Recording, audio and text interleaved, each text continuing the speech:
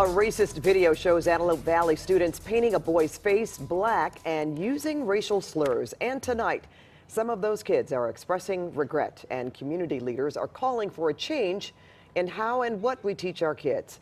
Now, that video has shocked and outraged the community. Certainly has, and now civil rights leaders and school officials are demanding change. A news conference was held today to address that video. And CBSN Los Angeles anchor Jasmine Viel is live in the newsroom with more. Jasmine. Jeff, so this group not only talked about how hurtful that video was, but that it should be a wake-up call on how much more needs to be done to keep this from happening again. A white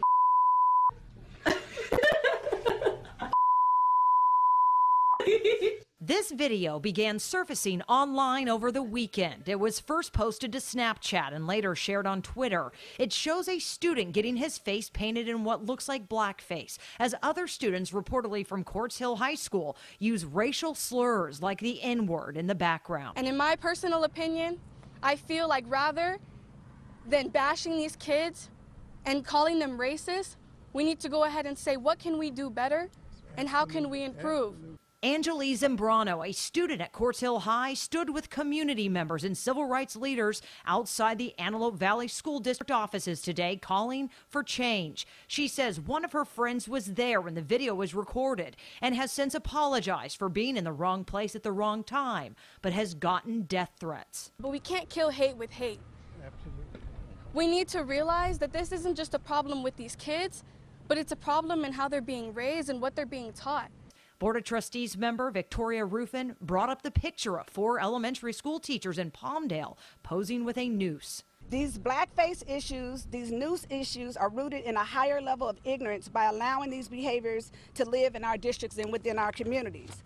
Parents like Jesse Smith spoke out as well. Seeing the video, it hurt. It caused my daughter to hurt, pain, but it also served as a teachable moment. All of them calling on the community to step up.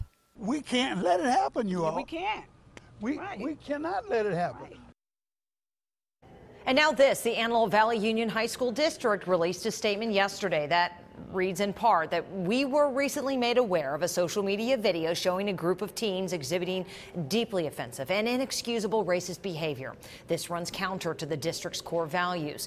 We are working on identifying those in the video while including our law enforcement partners and will take action as deemed appropriate. Well, I checked and no word yet from the district today on any kind of disciplinary action. The Sheriff's Department also told me they are still investigating.